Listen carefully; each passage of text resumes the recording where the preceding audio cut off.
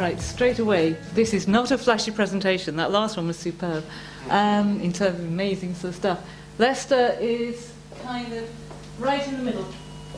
And I started off with this slide just to put a little bit of context, because we're now kind of on the map, because we found a dead king in a car park. That was in 2015. The car park is now a scheduled monument.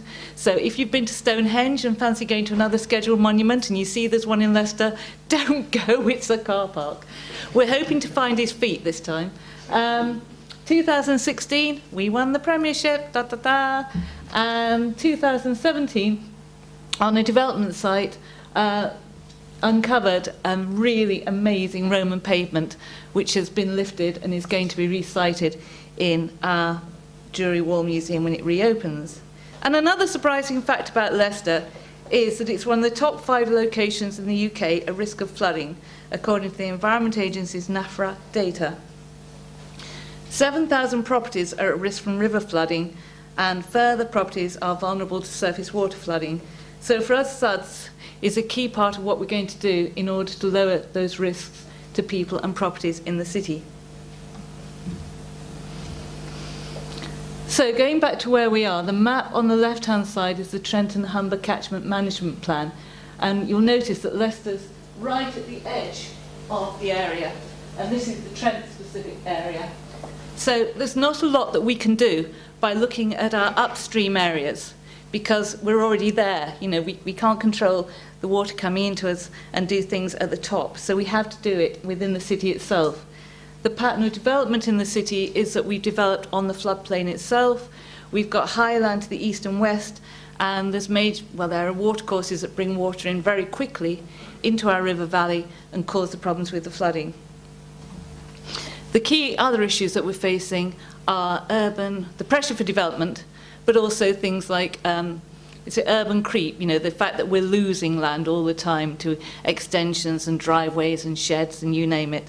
So the amount of permeable land that we've got is decreasing all the time, and that's an issue about actually raising awareness of what that means.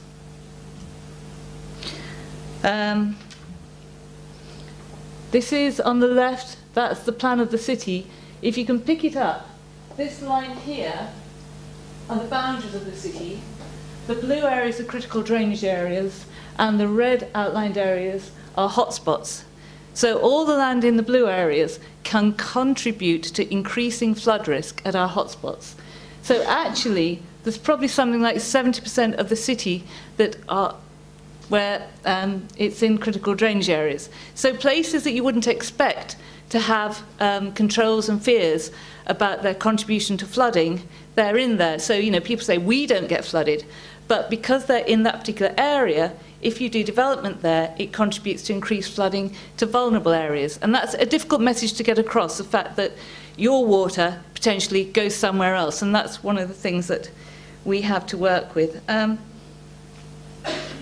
There is a story we had of when I presented to local councillors. And I said, you know, water moves. And if we manage to shift it out of Leicester, it hits Loughborough. And one of the councillors said, so? You know, and these are the sort of challenges we've got. So what have we got in policies? Well, the first thing, Leicester prides itself on being Britain's first environment city in 1992. So we've always had quite good policies. And in our core strategy policy 2, we've got a policy about all development is to include SuDS. That's very kind of broad brush, but it is in there and it gives us power. And then when we couple that with the critical drainage area, we start to have teeth to force developers to do things. Added to that, we've got policies that also include surface water management in our climate change SPD, in our green space SPD, biodiversity, and hopefully we can work together to maximise the opportunities for SuDS. We've got our flood policies, and also we've got the Sustainable Drainage Guide. The Sustainable Drainage Guide is it's an introduction to SuDS, but at least we've got it there. It's on our website. We can point developers towards it.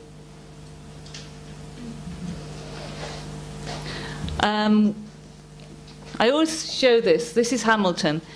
The advantage of having Hamilton is it's now about 18 years old. Quite a long time for SuDS. It's a very simple scheme. It relies on 4 swales, taking the water down to a series of wetlands, which eventually then goes into something called the Melton Brook. Had these swales and wetlands not been there, then the Melton Brook could have flooded Belgrave, which is one of our most densely populated housing areas. But there's other advantages to the swales. They produce, or they provide biodiversity, they provide interest, but they're also a good study. And we've done a kind of peer review, and we've discovered things like the engineer who oversaw this never actually went to site. The project engineer never went to site. So we said, you know, this whole thing about maximum slope 1 in 3, some of those slopes exceed that. And he said, really? And the engineering consultancy is in Leicester.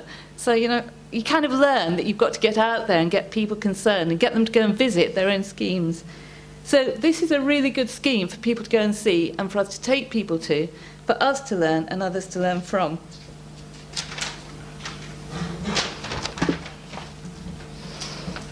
And talking of learning, I set up this county-wide SuDS group, and what we do is we go and see schemes. We do other things as well, but we go and see schemes. This is Melton Post-16 School, and the guy standing in the middle is somebody called Dave Singleton, who's a very keen landscape architect practice who does lots of SuDS. And we've got in that picture, we've got planners, got flood risk engineers, we've got people working in the business, standing in a swale after a really heavy rain event. And what I wanted is to get people to understand that swales aren't like the Upton model. Swales can be that gentle. And if you go back in the summer, on a good day, that's a wildflower meadow. But you know, that's getting across a message. I'm fed up of seeing developer strategies come in with pictures of Upton. I don't want to see Upton because you create these big barriers to freedom of movement. I want to see something like that everybody can enjoy. But we've been to see Bob Bray schemes, we've been to see the scheme at Blaby, the Grangewood Manor Taylor Wimpey scheme, where you could actually demonstrate a profit for the developer from having done SuDS. There's all sorts of caveats to that, but basically because of the lack of underground engineering, the lack of constructed outfalls, etc., there was a net gain that £700 per house was saved. Now, there are things that community sums were waived and things like that, but it's still a learning thing to go and see. And then we did go and see Severn Trent at Coventry. We couldn't get the water company to come and talk to us, so we all went to the water company. And that's helped build some links, and we found that we can actually ring them up directly and talk to them, and that's helping us get better schemes. I'm really lucky in my job in that I get to do practical schemes. And this was the first flood-related one. The top left picture shows a field, but you can see the National Space Centre there. And if you could but see it, there's a ditch running across there, taking floodwater from the A6 into our river. The picture on the right shows the created wetland. It provides 1,000 cubic metres of storage. It was funded through a green infrastructure strategy and some Section 106. And there's a nice story about the museum nearby, where the curator said, you're building a wetland, thus you're putting us at risk. And it's like, no, we're not putting you at risk. We're building the wetland to take the water, so you won't be at risk. She was deeply sceptical, but she let us put our displays up in the centre. And it was really interesting because people came into the centre and started talking about where they lived and the problems of flooding. And she became our best advocate. She really got it. And she was telling people that this works. And that's when you know you're kind of converting people.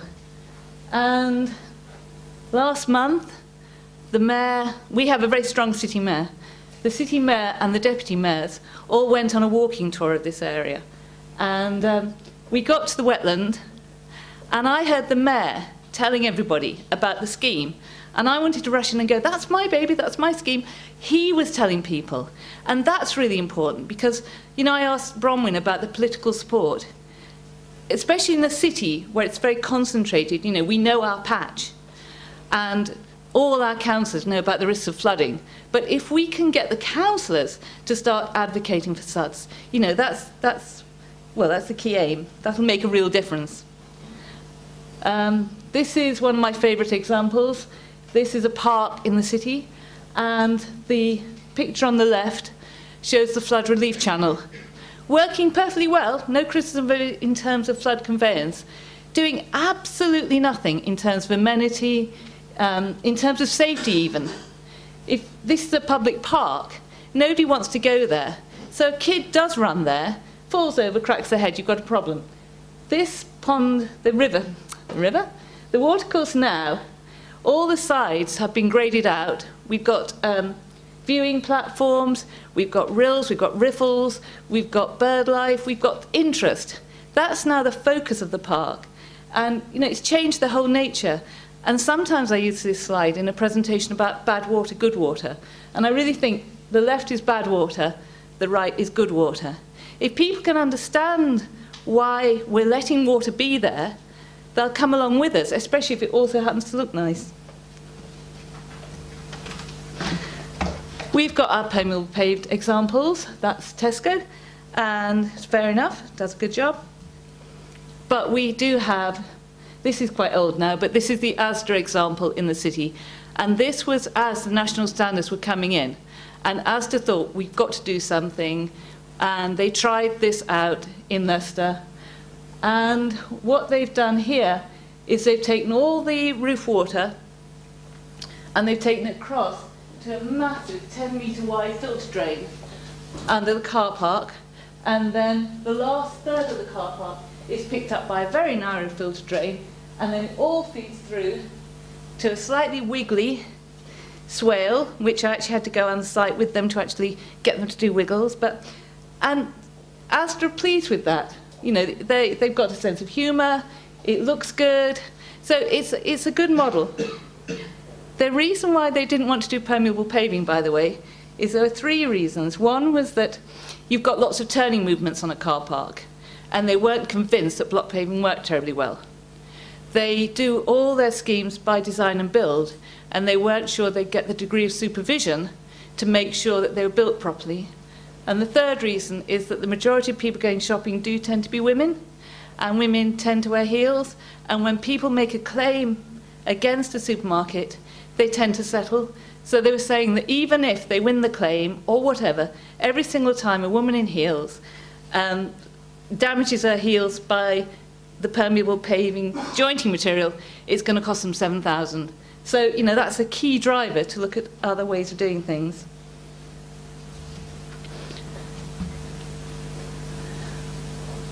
This is De Montfort University. It's right in the middle of the city. It's the classic old technical college that's grown, and a series of buildings have been taken over for the university. It had no heart or soul. Its key selling point was that it is in the centre of the city, so that students could live in the city and have that sort of life.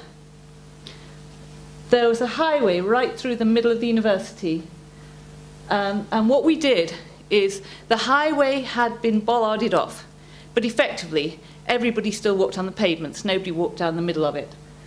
So we said, this middle lane, this has to be the focus for the university, and this has to be a selling point for the university, but also it's in a critical drainage area, it's also in a risk from river flooding, so we've got to think about surface water management. And what we've actually got, is a series of interconnected rain gardens that look like this, going right through. And if you look at the top left, you can just about see the highway with its bollards. One of our planners said, this scheme looks like somebody's emptied a garden centre onto the university. I think they were trying to be critical. For me, that's the highest praise. The university used this now to sell itself. It has been so successful I should say, by the way, that the rain gardens hold the equivalent of 2 Olympic-sized swimming pools. I always forget to say that. It's been so successful and popular. I'm not sure everybody understands that it's also SuDS, but it's been so successful that, guess what? The University of Leicester, which has always kind of prided itself on being the university, the old one, hey-ho, they've come out with a scheme for a walkway with interconnected rain gardens. So I don't mind that they're copying. I do mind that I want them to get it right. But, you know, success breeds success, hopefully. I'm going to talk about another of the wetlands we've done. We've got a lot of money from the Environment Agency to manage the river flowing through the city. And this was a situation where a small, narrow piece of land, there actually, meant that floodwaters backed up. And around there you've got Victorian terraced housing. No opportunities for SuDS, you know, even retrofitted. So they were kind of sitting targets to receive all the floodwaters. So it called for radical approaches. The first approach was an engineered approach that was going to cost 30 million, that would be traditional engineered defences. This was a totally different approach, which included looking at the way the water moved, allowing it to move through, but also retaining it on site. So I'll see if I've got the plan. So opening up to allow the floodwaters to move through, but as they move through, a series of deliberate lakes through here, massive attenuation area, but at the same time, new paths, new wildflower, just opening it up and creating a park. This cost 7 million. Massive saving, maximum benefits. And you know, those kids now walk to school. They walk to school through this new park. So, you know, happy mayor, happy people, all the rest of it. Yeah. Yes, so successful that the then Environment Minister, things changed quickly, came up to Leicester to launch the Natural Flood Management Programme. And there you can see the different lakes. And there's high biodiversity value, they form fish refuges, you know, they're really popular. Right, I'll speed on. Just to say that the president of the RTPI visited. He was so interested he was on his phone. Never heard the end of the explanation. We're doing lots of retrofit schemes in the city centre. We use tree pits, we use, this is all permeable resin-bound gravel. That was the first scheme. We used gabions to space out the proprietary products that were very expensive. Now we're using them standardly, and this whole area is permeable. The trees up there, their tree pits are part of the scheme. So we're doing lots of that. So I'm going to whiz on. Small scheme, but really important. The highway drains at grade. That is the first example of us adopting that scheme. So small achievement, but to get to that was major, and that's our first adopted permeable paving. I'm going to go through these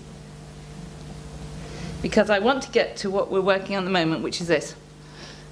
We recognise that developers don't want to spend lots of time and money going backwards and forwards with us saying this isn't right, or the commuting sum we're going to expect you to pay is huge. We know these are issues for developers. We want to help them as much as possible. So we're working on something called the Technical Adoptions Guide. What this hopes to do is give developers the confidence that if they do bespoke solutions and within some frameworks they have an understanding of what we'll put commutable sums on, they're more likely to actually talk to us, to actually look at SuDS as a real way forward. We've got some very simple principles, and we want to provide some just ideas of approaches that might be acceptable. So this is one where it's a home zone, and we might accept a rill down the middle of the home zone, and then taking it through a raised platform to then go to the green area beyond. Community sum negotiable. This is our approach to trees, where we're using boulevard approaches that we'll probably want those to be outside our adopted area and within management companies. And that's a whole other issue. But then if you get that sort of solution, you wouldn't get a commuted zone. We have battled with our highways adoption.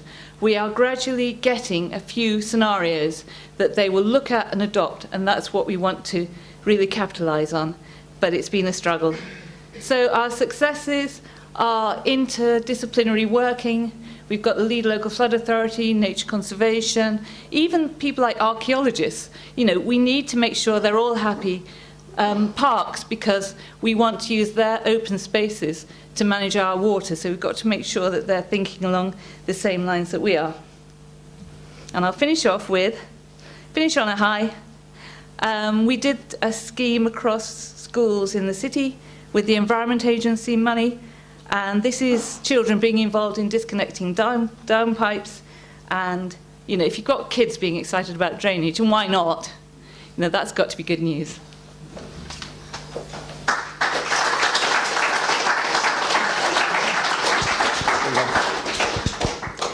Thank you to Chryse. Once again, we've got a couple of minutes for 1 or 2 questions of clarification. As before, if you can state your name and organisation once the microphone reaches you. So anybody with any burning questions to raise at this point? So there was a couple of bits and pieces where you were talking about just trying to make success breed success. So is that something that is an active promotion within the city, or is that something that has just kind of happened off the back of some of the schemes that you've been running? No, bizarrely, I did actually have some funding to promote SuDS when I first started. I started at the council 10 years ago, and there was a kind of recognition that surface water and SuDS were important, but nobody was really taking hold of it. And then we got one of those weird funding streams, and I was actually able to do some promotion, and that funded taking people out to places and just gathering information, doing case studies, disseminating that information across the different bits of the council, and really trying to take SuDS thinking forward. I mean, it was quite a challenge, and I still remember somebody who took me to task that I was going to have the whole city working wonderfully for year 1, but by year 20, nothing would work, and it would all be my fault. And it has taken a long time to work through what those issues were and how we move beyond them. Still going on some aspects of that. I've managed to persuade our highways adoption people to go down to Oxfordshire and to meet Gordon Hunt. And I'm going to do everything I can to keep telling people about good schemes. And I was saying earlier that at the moment I'm showing people one of the Sustrain examples, the Alma Road in Enfield, because we've got a site where rain gardens along the road is being proposed by the developer, and it's a question of finding out what the issues are. And if you read that case study, it talks about the maintenance and the implications for maintenance, and it's an interesting study that, I say, when I start to put that forward to the engineers, their first response is, it looks pretty, and you have to get them to carry on reading, see what it actually says, ring up the people if you need to. There are good schemes happening, and it's my job to kind of tell people about them, and we can do it too.